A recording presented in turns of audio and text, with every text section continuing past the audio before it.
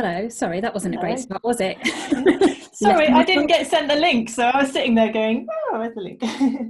Well, we're live now, Anne. So welcome both of you, Aradhna and Ann, and welcome to everybody else that's joined us as well to the Rise in Conversation with series.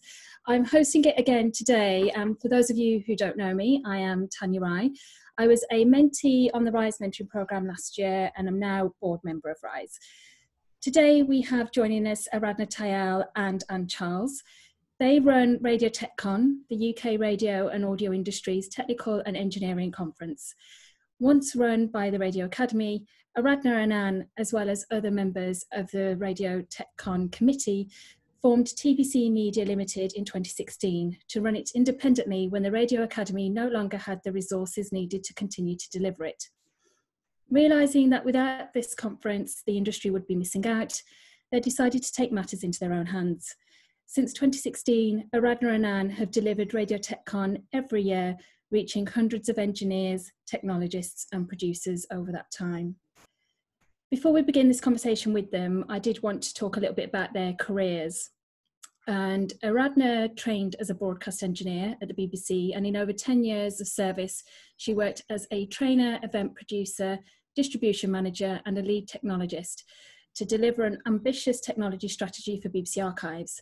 She then left the BBC to pursue a freelance career working for various arts organisations, including Sadler's Wells and the National Theatre. Anne also began her career at the BBC and again was there for just over 10 years. She started out as a broadcast assistant for BBC East and then moved into an assistant producer role responsible for live and pre-recorded studio and programme production. Here she also specialised as a children radio producer for BBC Radio 4 and 7, and she also spent 6 months working at BBC World Service.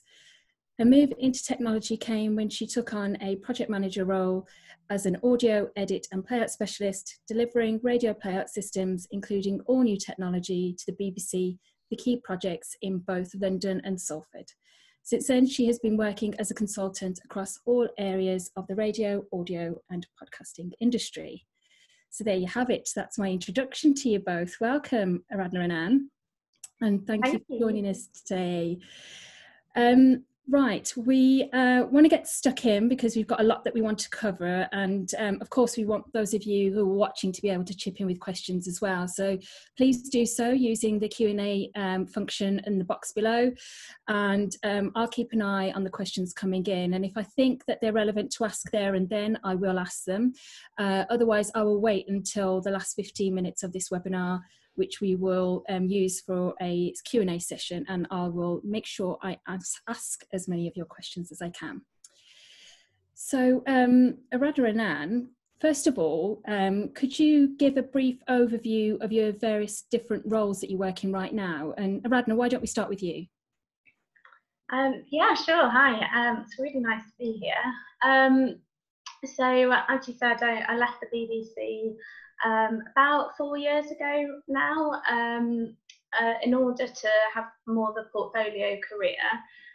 So my interests and background and skills sort of span both technology and production across media and art. And I think it's really important to be able to bring those two things together, and I'm a better engineer for being able to produce films, and I'm a better producer and project manager for my knowledge of engineering and technology, and I wanted to sort of be able to do both of those things, whereas before I felt, you know, I was kind of jumping from job to job, different roles, different projects, which was great, but I sort of wanted to do them all at the same time. So at the moment I have been producing events for sort of television conferences for commissioning and production. I've also delivered arts conferences to bring together artists and arts organisations from across the UK. I've done some consultancy on diversity and inclusion, which is really important to me. I've sort of, you know, done a bit of that my whole career, and then specifically started doing some consultancy for certain arts organisations. I'm also doing a few voluntary roles. I'm a trustee of the Radio Academy and on the committee for the Royal Television Society, so sort of help with events and championing the importance of our industry. And then, of course, running Radio TechCon with them. Yeah, brilliant. Well, that's a lot of very different roles there. Sounds amazing. And how about you, Anne? A similar thing, really, because I can make programs and I love technology, being able to do both is really important to me. So at the moment things are a little bit quieter, unfortunately, because a lot of stuff that I might have done on site has calmed down a bit due to coronavirus. But my main client is Broadcast Bionics, so I work with them a lot of the time, and they send me all over the world to do training and go live support, and also to help them with some product development on their systems.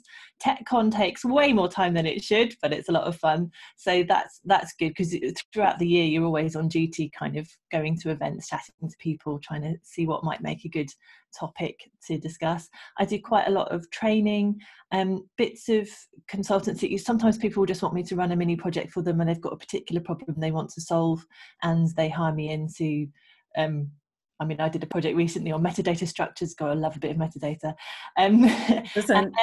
Yeah, metadata is great. Don't get me started. Metadata and accessibility are the two buzzwords that everyone on the TechCon committee knows not to get me started on. And I've also been doing some work recently to help organisations who want to create good quality podcasts. So thinking through the technology and the production side. And then just a lot of thinking about the future of radio and audio as a whole, and what we might need to shape our future, and the technology we need to get there. At the moment, I'm really excited about the possibilities of object-based broadcasting. I was doing a bit of work at the BBC last year on their studios of the future.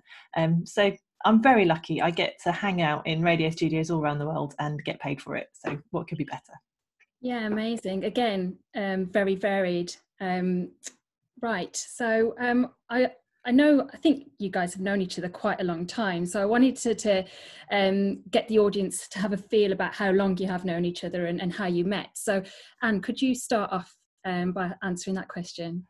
Well, I think we met when I had a 3-month, what the BBC calls an attachment, which anywhere normal would call a secondment, as a broadcast engineer. So I'd been working in production and I got some funding from the BBC to go and learn about broadcast engineering.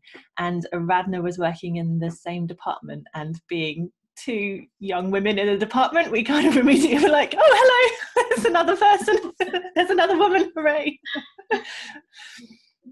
Right. Yeah, so I remember that really well, because I think I even specifically remember where we were. We were sat in the actual workshop there, bits of kit open on the desk, and it was literally like, oh, another woman. There's only 2 of us, and you're not the other one. Oh. and then actually we sort of stayed in touch, didn't we? And when you went off to work in the projects department.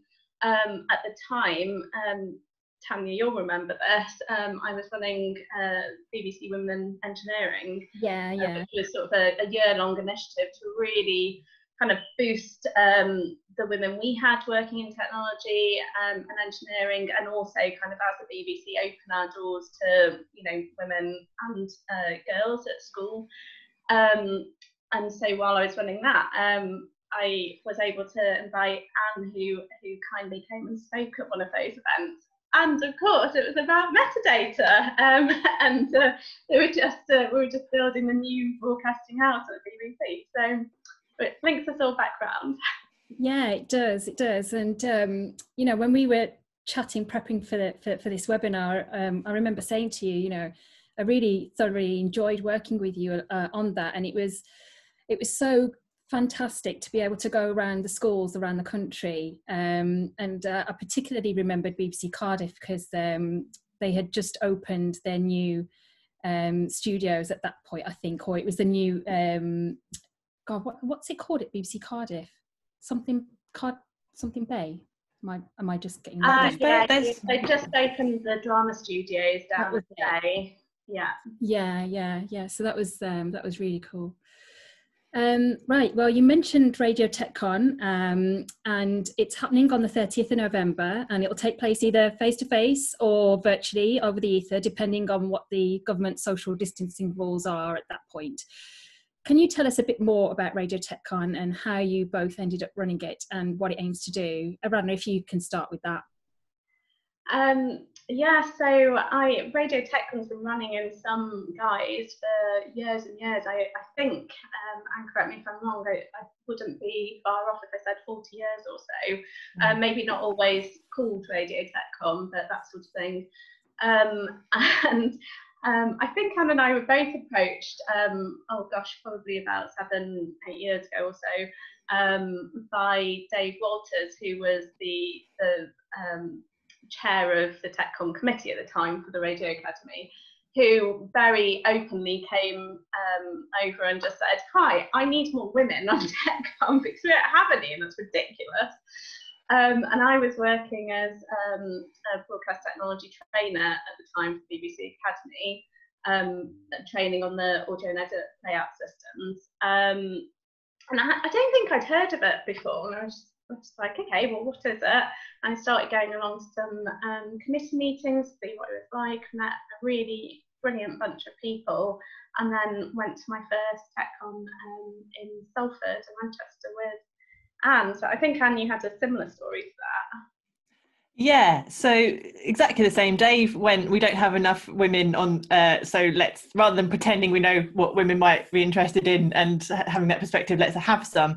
And I was involved with Sound Women, which the organisation has now closed, but we kind of carry it on as Sound Women Network on Facebook. But Dave got in touch with Sound Women and said, I need some women who like technology, and Sound Women were like, we've got Anne.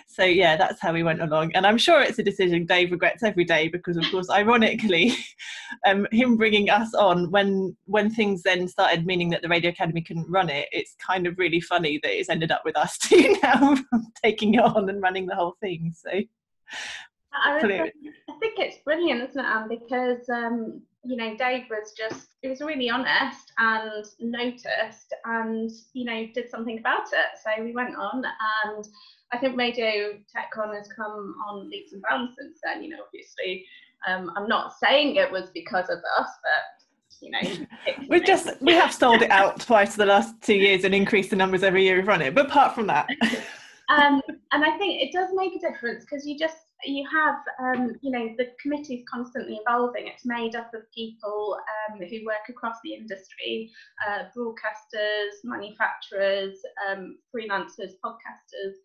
and you know, you need to keep bringing in different people and keep looking at your committee and make sure that you've got a really representative group of people.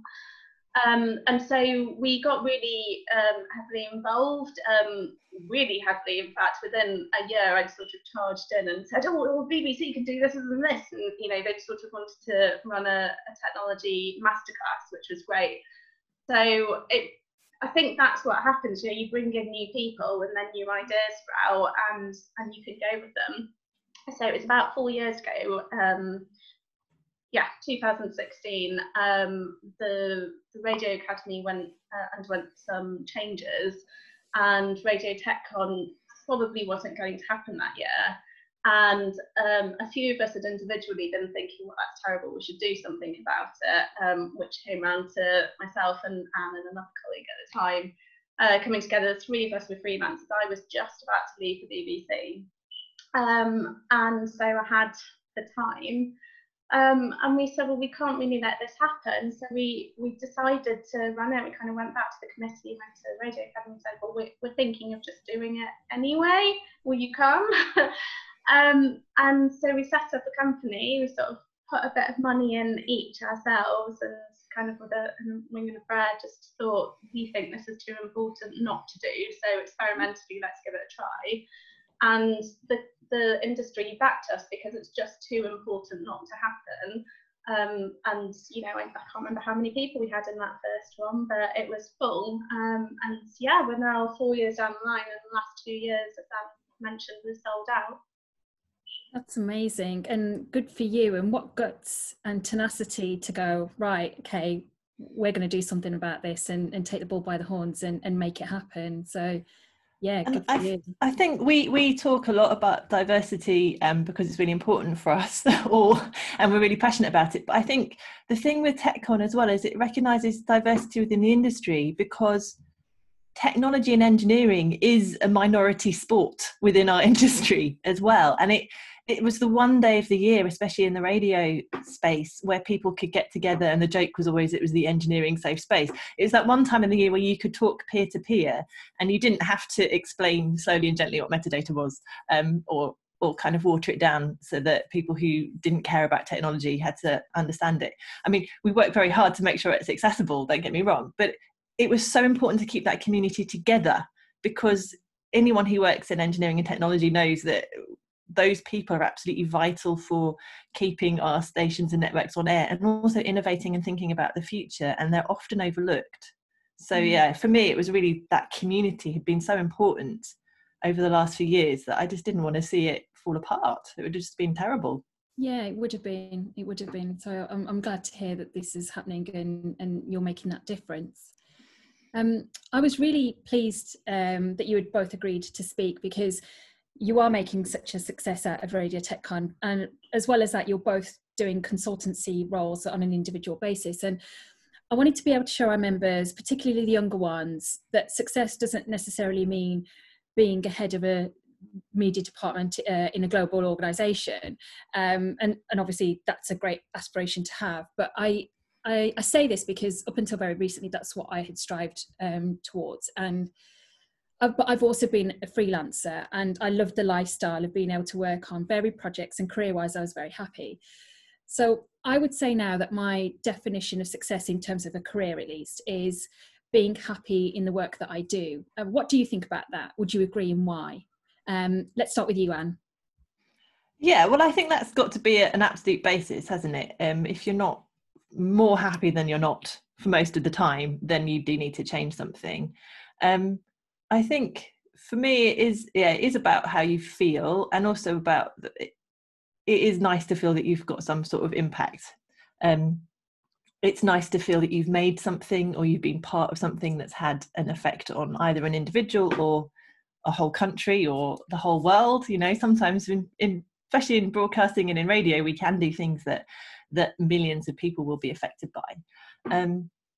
And I think it's also something, especially in this time at the moment, where people maybe who aren't used to working from home or working differently have been, it really is a time for companies as well to sit back and reflect on how they can make things better for their employees too, because often your employees will have told you what they would like and how they would like to work and how they best work. And, you know, there seems to be a pattern, I think, when people get to around the 30-year hump. I've seen that quite a bit, where people kind of want to change things and move on. And so some of it can be within organisations as well, allowing people to be the individuals they are and not pigeonholing them into one job or another if they've got skills across multiple areas. Yeah. What are your thoughts, Aradhna, on that? Yeah, I think, what we perceive as success, that it comes from so many different places. It comes from your parents, it comes from your teachers, it comes from society, it comes from what you see your friends doing, from what you see in the media, and you know what you want for yourself. I think it's actually really hard and takes a lot of experimenting to decide what success looks like for you, and I think it might change as you move through your career, as you get older, as you have different expectations of your personal life as well. For me, it was a really, really big decision to leave the BBC. It was not something I did lightly. I had my first job at BBC when I was 18. I was a student. I was studying engineering, and I did a work placement every summer there, and then I got the graduate trainee job, and so, you know, to be there, whatever, 14 or something years later, it was like leaving home for the first time, and I'd had so much opportunity as well at the BBC, and I was doing well.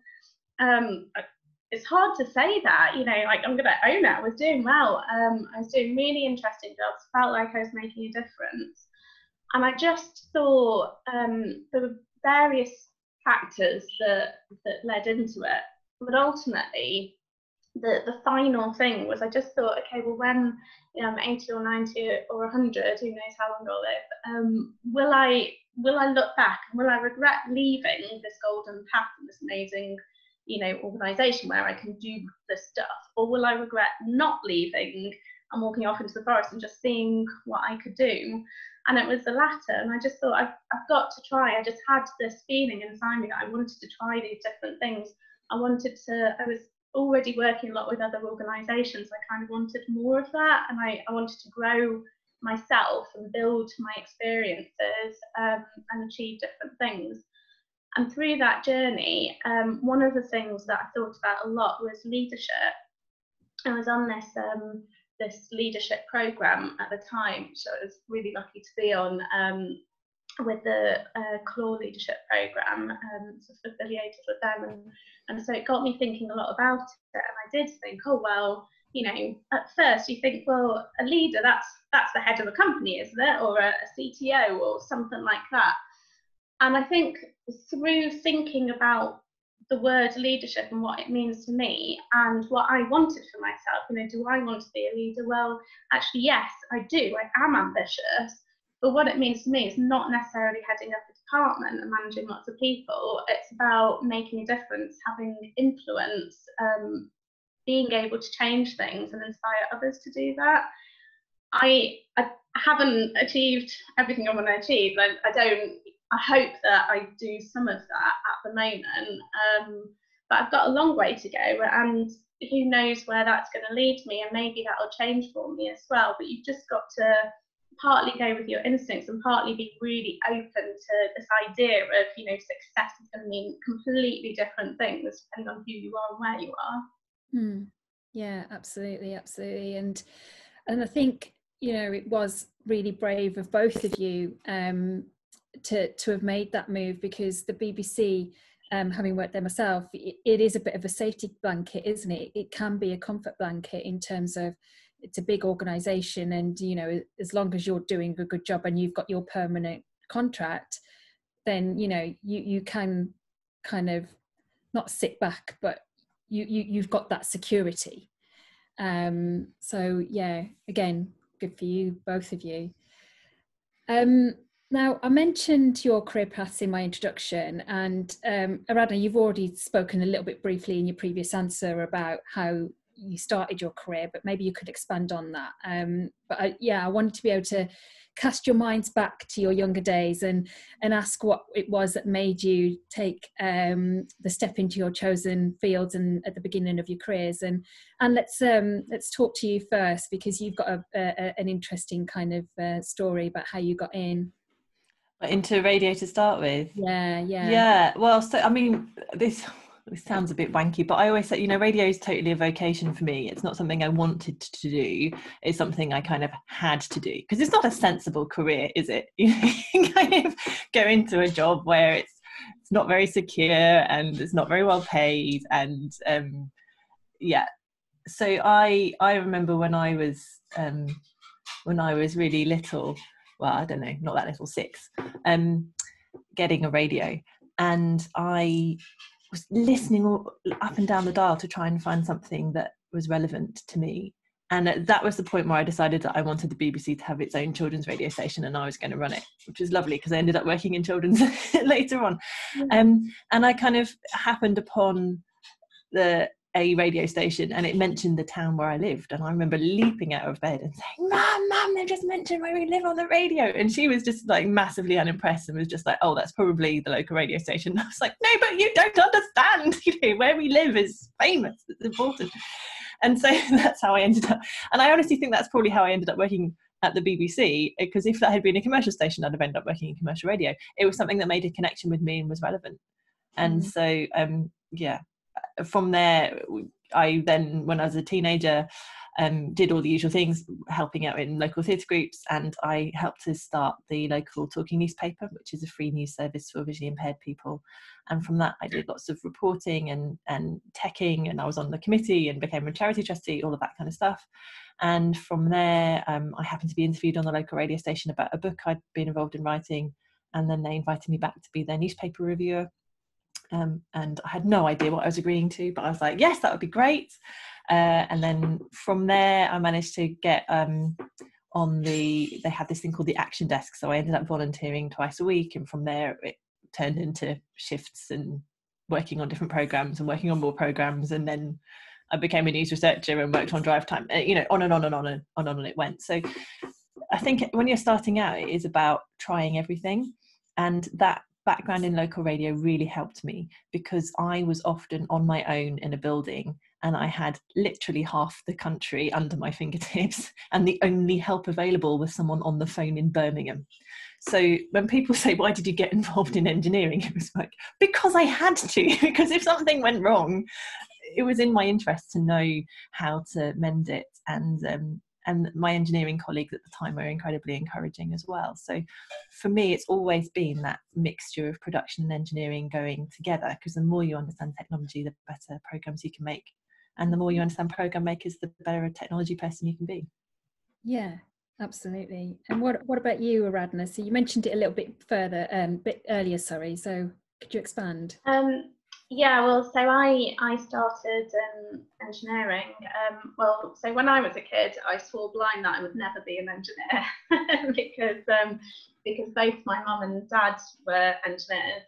But what that did mean is that I never thought I couldn't do it. I just wanted to do something completely different to my mum and dad, obviously. So, I liked science, and especially maths. I didn't want to just study science or maths. I certainly didn't want to study medicine, which is what everyone was just like, oh, you're clever and good at maths and science. Obviously, you must be a doctor. I had no interest at all. And so I think it was just because I was aware of engineering of my parents in a way that a lot of kids at school aren't, and the teachers don't necessarily know that much about it. Hopefully that's not the case so much anymore. And I was also lucky enough to come across something called the WISE campaign, which is still running, which is brilliant. I think I must have been doing my GCSEs at the time, and they organised a trip to Imperial College in London to go and visit some of the different engineering departments, so that you could learn a bit about the different disciplines and what was involved, and what it would be like to study it at university, which was just fantastic. It's just so eye-opening, and it gave me all this information that my teachers didn't really have. They were encouraging. They were like, yeah, it sounds great, but it just wasn't something that people knew about.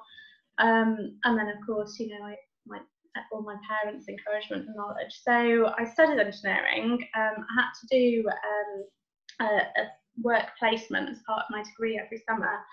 And my tutor sent me a link to this BBC vacation trainee scheme, where they were calling out to universities to go and work there in your summers. And actually, that was the first time I knew that you could be a BBC engineer. And to a lot of people, that sounds really ridiculous. It slightly sounds a bit ridiculous to me now. A lot of the people that I came across, mostly men, said, a lot of people, like, I always knew I wanted to be a BBC engineer since I was 6 years old, and I just didn't know it was a job. It didn't occur to me. And when I found out, I was just like, oh my God, that's amazing. So I should mention that the other thing I was going to do if I didn't become an engineer was I was going to be a dancer. I graduated in sort of classical Indian dance. So it was a really bizarre crossroads. Dancer, engineer, dancer, engineer. And to be honest, like, hearing that I could be an engineer at the BBC was just kind of like, oh, well, I've got it all then. I mean, I decided I don't want to dance myself, but I spent the whole of university involved in theatre. And so to me, it was just, it was amazing. So then I I managed to get onto that vacation trainee scheme. You learn about what a BBC engineer does. And then after I did my masters, I got a job as a graduate trainee, and then in radio. And the reason I chose radio was because during the vacation trainee placements, I was able to move around to different departments. So I did my first one at BBC Manchester, on Oxford Road. So I'm from Manchester. So which was amazing because BBC on Oxford Road, it just made that part of town. It was so cool, and I'd gone to see kids shows there when I was little, and it was so cool to work there with my own BBC pass. And I got to do a bit of working in the control room, working in the engineers workshop. I went out on news OBs, outside broadcasts, and I got to sit in on radio shows, and just the radio stuff just was so fun. Whereas the other bit, going on a TV outside broadcast, was a lot of sitting around. And so I think it was kind of on that sort of basis that everyone just seemed to be having so much fun in radio. Everyone was so nice to me. Everyone gave me opportunity, and it just seemed a lot more creative as well, because it's radio. The stuff that you can do with radio is incredible, with like a tenth of the size of the crew and budget. So then I went off and did a placement in network radio in London, and then got a graduate trainee job there, and that's how I got into radio engineering. Oh, brilliant. Actually, that leads quite nicely onto the next question. So, you both took those steps that you've just talked about in terms of getting into your career. What advice would you give to our younger members of RISE, or those in the early stages of their careers, in order to branch out or do more, or work their way up within their chosen careers, which is primarily going to be broadcast technology? Anne, could you answer that one first? I'd say try everything. So shadow people, make friends with the engineers at your station, get involved in engineers tea time, see if you can spend a day with them or an afternoon, or and help them to see your job as well. So if you're in production, then, or if you're an engineer, then go and shadow some production and make sure that you vaguely know how to make a radio program yourself. If you are supporting a piece of software as an engineer, then make sure you know how your users are using it, because it's really horrifically embarrassing and causes no trust at all if you go into a studio and you don't know how to do the thing they do all day every day, because all you know is how the underneath of the database works. So I just think the more you can collaborate across these traditional divides, the more creative you're going to be. If you are at a radio station and you're having your editorial meetings, then you should invite your engineer, because they might well have some suggestions for you on how to make your OB more exciting or more fun. It hooks back to the diversity thing, actually. How we say in all the diversity work we're all doing that the more diverse your team, the better your ideas. Well, that goes for if you're making programs or if you're trying to solve problems with technology as well. You need to reach across your departments and make friends. And that's probably the best advice. Make friends. Great advice. Yeah, I 100% agree with that. The best thing that I did when I first started as a graduate trainee was I got to just go and sit in on loads of different radio shows across all of the different networks to see how different, for example, it is, or how similar to sit in Radio 4, or Radio 3, or One Extra, or wherever.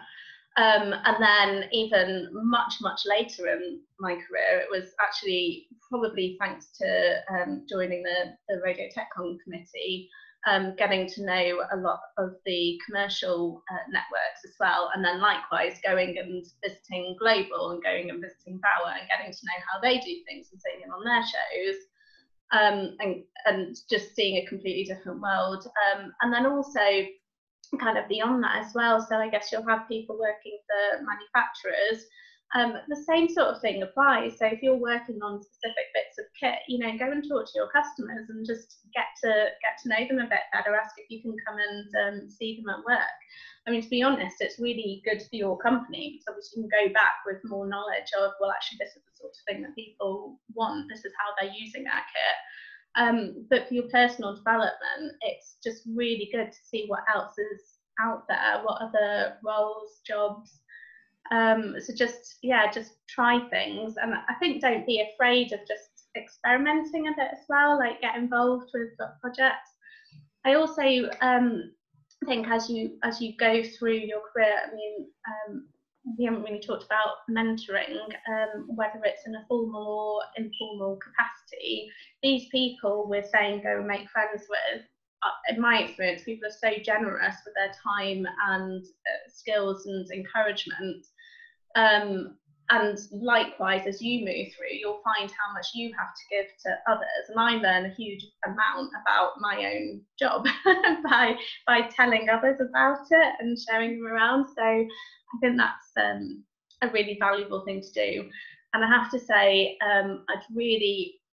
hopefully anyone who's watching this webinar is already doing this, you know, kind of building your own training and your skills and development by joining things like this, by looking up online training, attending master classes, because not only for what you'll learn, but also the people that you'll meet, like those are going to become your network, and the people who you're going to probably work for or work to, or, you know, be their boss or hire them and or, you know, collaborate with. Brilliant. And if I could just very quickly add to that as well, because one thing that just occurred to me is, certainly in radio, broadcast engineer is such a broad job title that I think when I first started out in technology, I thought that the only way you could be an engineer is to have that kind of the sort of classic background that Aradhna's got, actually. You know, she did the proper degree and then she did the proper BBC training. And I can remember thinking, oh, you know, I'm meant to know all of it.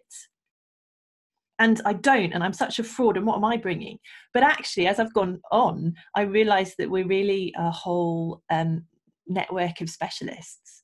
So, and you can be the world expert very quickly if you specialise in 2 or 3 things in radio or telly and 2 or 3, I don't know, bits of software. It's quite a small industry. So there is a space in broadcast engineering and technology for absolutely everyone. And if you've got a program background, you bring stuff. And if you've got an electronic engineering background, you bring stuff. And if you've got a weird geeky obsession with accessibility, you know, you can pretty much own that quite quickly, because there won't be hundreds of people who are competing with whatever weird nugget of information you've got. So it's good to have a basis of knowledge across all areas, but actually we are a network of specialists, and there is a place for you to develop your particular passions. Oh, yeah, thank you for adding that. I think that's a really important point. And of course, we did discuss that as we were prepping for this webinar as well. So thank you for bringing that up. We have 20 minutes left in total. So just wanted to take the opportunity to remind the audience that you can put your questions forward if you want to, and I will keep an eye on the chat box coming in. Just because of the time that we've got left, the one question I definitely wanted to be able to ask you on this was what one change would most improve diversity in technical careers in broadcast technology? And we've already touched upon a little bit in terms of, you know, the fact that throughout your careers, you've probably been the only women in the room, or, you know, with the anecdote that you recounted about when you first met, you know, it just goes to show how, you know, how lacking it was in diversity when you first started out. So Aradhna, could you begin by answering that question? Yeah, to be honest, I think there's loads of things that contribute to this, so I'll probably cheat and mention more than one, but I hope you forgive me. I think that we really have to start in schools. I think that there's a lot that we can do throughout people's careers. I think that career changes are so much more accepted now, which is great. But I still believe that, you know, if we're not going into schools and letting people know that this is an option, kids, boys and girls, this is the job, these are the different roles, these are the things that you can do, opening our doors to it, then then how are we going to change things? And then, you know, likewise, we need to, as an industry, be open to welcoming different people. As Anne said, you know, we all bring something different. You don't need an engineering degree to be a really, really good broadcast engineer. There are, you know, there are skills that you will learn. You're going to have to have training, but you just need to know that it's there and understand what in you wants to do that job. Are you inquisitive? Do you want to be creative and find new solutions? Do you want to be part of broadcasting brilliant programs? You know, what is the role that you want to play in it? And then we can kind of teach you a lot of the rest. You know, electronics, we can teach you that. And I think, if I may, just one other one, which I think is kind of leading on from that, is I really, really believe in the importance of role models. It's at every single level of your career, which is why it's so brilliant that Rise are holding things like this, to be able to hear from different people, see the different jobs that people are doing, and hopefully have that moment of connection of, oh, well, that sort of speaks to me, or maybe that's a little bit like me, or maybe I could do that. And you know, just being open about your career, about your own doubts, and you know, ponderings, and just talking about it, and having those people, men and women, who you can really look up to and really say, right, yeah, that's what I want to do. Right, this is my path. How about you, Anne? Well, absolutely agree with Aradhna in terms of we need to get the message out there earlier, and also I think the industry needs to get over its own image problem, because if you're inside engineering, you know how creative and fun it is, but we don't necessarily sell that very well. I also think internally within the industry, everybody's in charge of unpacking their own stuff. So, you know, men need to look at sexism, white people need to look at racism, all of that. You know, we need to work on ourselves as well to make sure that we are being as welcoming as possible. And I could go on at length about this rant, but I think as well the industry needs to pay for its diversity. So it should stop relying, you know, large broadcasters, large media organisations that have got multi-million pound incomes should stop relying on the free labour of women, minority groups, people who are constantly giving of their time in order to do the diversity, and should actually be backing it by paying for some of that stuff, because it's noticeable that it's often the people who have been excluded in some way who are doing most of the work in their own time for free to open those doors up. And I think it would be better if some of that was funded by the industry. Yeah, great point that you've made there. We have had a question come in from Aaron Donnelly Jackson. What a great name. What advice would you give to sound engineers looking to change career or move into radio? What can transfer from live formats? Anne, do you want to answer that one for me? Yeah, well, I mean, if you're a sound engineer already, then that's amazing, because you know all about how sound works, and it depends what type of sound engineer you are, if you've been in a recording studio or if you've been doing live stuff, or a bit of both. But fundamentally, you understand the signal flow. So that is really important, especially for broadcast engineering, because you know where sound goes and what happens in the middle and where sound comes out. So that's really great, because it means it can be scaled up to a broadcast engineering role, because working out what's happened to a signal is pretty similar whether you're trying to work out if it's going to a satellite or around a sound desk. If you want to do sound engineering itself, then really useful for radio. Commercial stations, you're probably going to need to be able to do more than just that. But at the BBC, there are specialist jobs called studio managers, and they're effectively the sound engineer role. And there's also work on outside broadcast teams. So it kind of depends which sort of sound engineering you want to do. Some people spend their whole time making promos and idents and jingles and using that kind of part of sound engineering. But yes, if you've got those skills, there will definitely be lots of things you can do and be paid for in radio. Is it worth mentioning at the moment, so sorry Tanya, I mentioned a little bit earlier about something called the Radio Technology Masterclass. So Anne and I at TechCon ran one of these last year, and the idea of it is to give an introduction to broadcast engineering for to anyone, you know, who are new to that sector.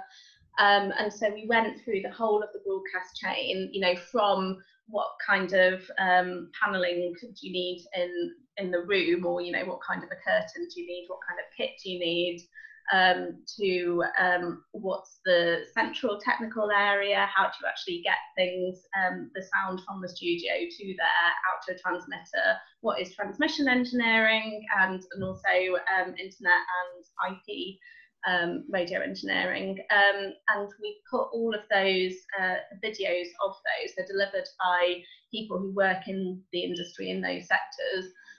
All of those videos are on our website at radiotechcon.com, and the reason I mention it is that it's quite a useful, quick place to go and sort of get an understanding of all the different bits along the broadcast chain. And so you might find that whilst watching that, there's a particular bit that appeals to you, or you feel you've got a bit more knowledge on, and it might give you a starting point of where to look and how to get in.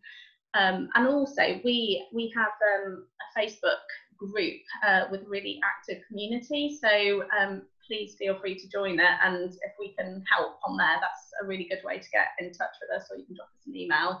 And if there's a particular area that you're interested in, we probably know someone who will have a chat with you. Fabulous. Okay, thank you for that. We've had a I don't think it's a question, but just a comment, which I thought I'll bring up anyway. Lisa Hack says, the BBC seems to have moved towards studio directors in news, at least. This incorporates studio production skills too. So yeah, like I say, not a question, but... Lisa's a good person to know if you want to do sound stuff at the BBC. Oh, I see. She's amazing. Okay. Or not at the BBC. Or not at the BBC, yeah, but yes.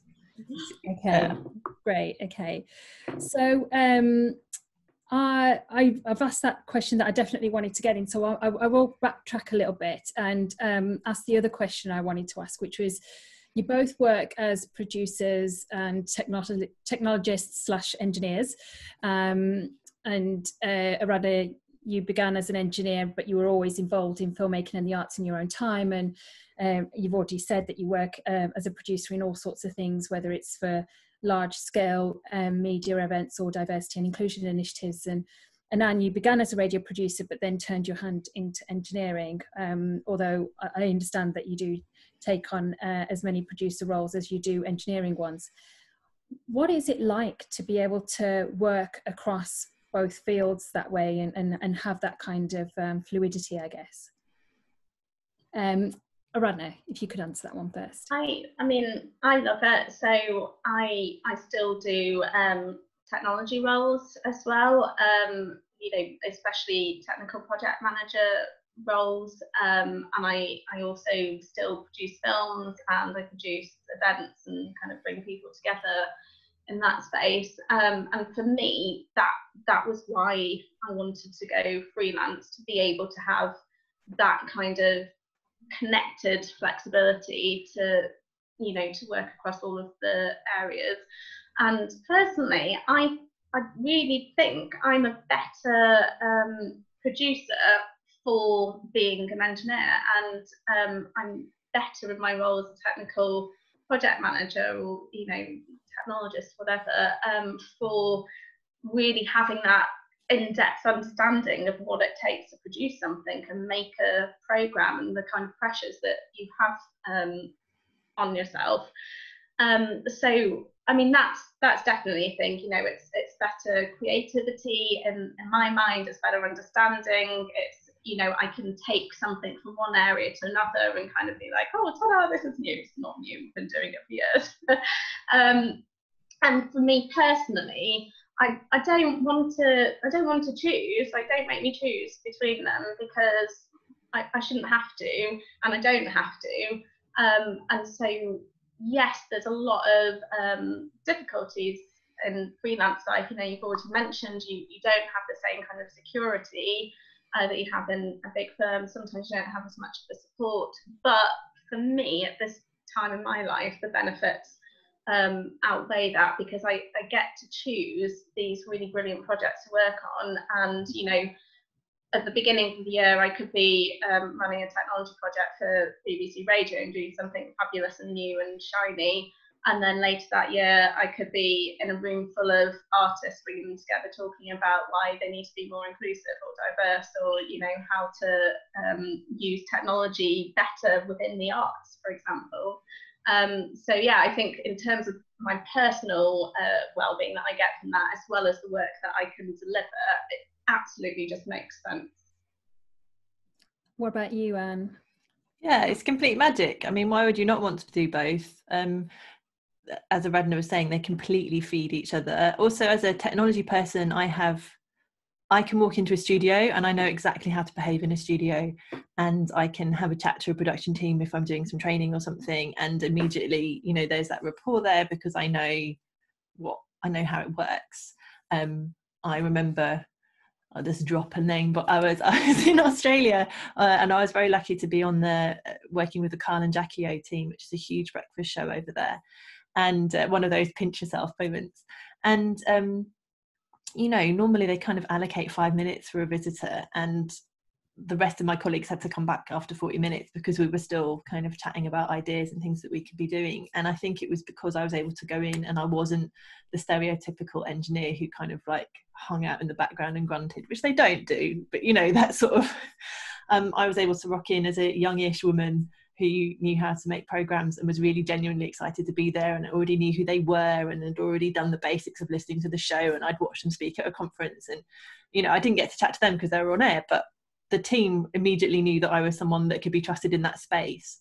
And so yeah, why would you not want to do both? Because both of your jobs will be better. I think the thing that can be hard is that we don't really have a word yet for this sort of, I don't know, ambidextrous. So there is a word now. Yeah. So there are a few of us around who do it. And I think for me, the frustration comes more in a kind of a marketing point of view, because when people know me, they kind of know, oh, that's an Ann project. But it can be quite hard to explain in that kind of elevator pitch. Well, I do this and I do that, and I'm kind of good at both of them. But, you know, because I think people are more used to pigeonholing people into job roles. And that doesn't work anymore, because even if you are at work, you've probably got a job role. I mean, I was called a project manager for many years. It's like, well, some of my job was managing a project, but a lot of it was a lot of other stuff as well. So I think we get a bit hung up on job titles rather than on individual ability to solve problems. Yeah. We have had questions come in, so apologies, I missed them. So there's one from Hayley Webster. She asks, what advice would you give to those going from working for a large broadcaster where you feel comfortable and familiar with different processes to having a freelance career? How did you become comfortable and build a network? Aradhna, can we start with you on that one? Yeah, sure. So I think the fact that I had worked for a big broadcaster that has a lot of processes actually really helped me. I sort of had this idea in mind, like I had a discipline, I suppose, of you know, ways to do things. But then I also had that freedom and flexibility to venture off that, and kind of this understanding of, you know, how I can make it work once I can flex those rigid processes a bit. Because I don't think that you want to completely move away from process, because it's a good way when you're working for different clients to be able to say, you know, this is the process, this is what we're going to do. So, you know, I took a lot of that with me and then sort of made it my own. And I think also it helps you, because when I was at the BBC, I moved around departments quite a lot, and in such a big organisation, that can be like working for multiple different companies, if you like, in one country. So I think that also helped, you know, being able to very quickly understand different people's processes and being able to adapt to them to deliver what they need and what works for them. And in terms of networks, absolutely, you need to keep in touch with all of the people that you've just left. You know, I was leaving the BBC, I wasn't leaving those people. So I put effort into making sure they all remember me, that they know what I'm doing, that I'm available for hire, get introductions to other people, use networks like LinkedIn. And conferences like Radio TechCon are a brilliant way to build those networks. So I have a huge network, you know, across all sorts of radio sectors that I've never worked in, but I know them and they now know me, they know what I can do, and so your network builds in that way. And what about you, Anne? What's helped you? I think the confidence thing, just remember that that's a roller coaster. You're going to have days when you're like, this is the best thing ever. And then the next day you're going to go, I have no skills and I can't do anything. Why am I trying? So I think just knowing that that's coming is kind of helpful. And remember that you are running a business. I had some really good, I have a friend that I paid who's really good at understanding things like company structure and doing your first tax return and just telling you what's tax deductible.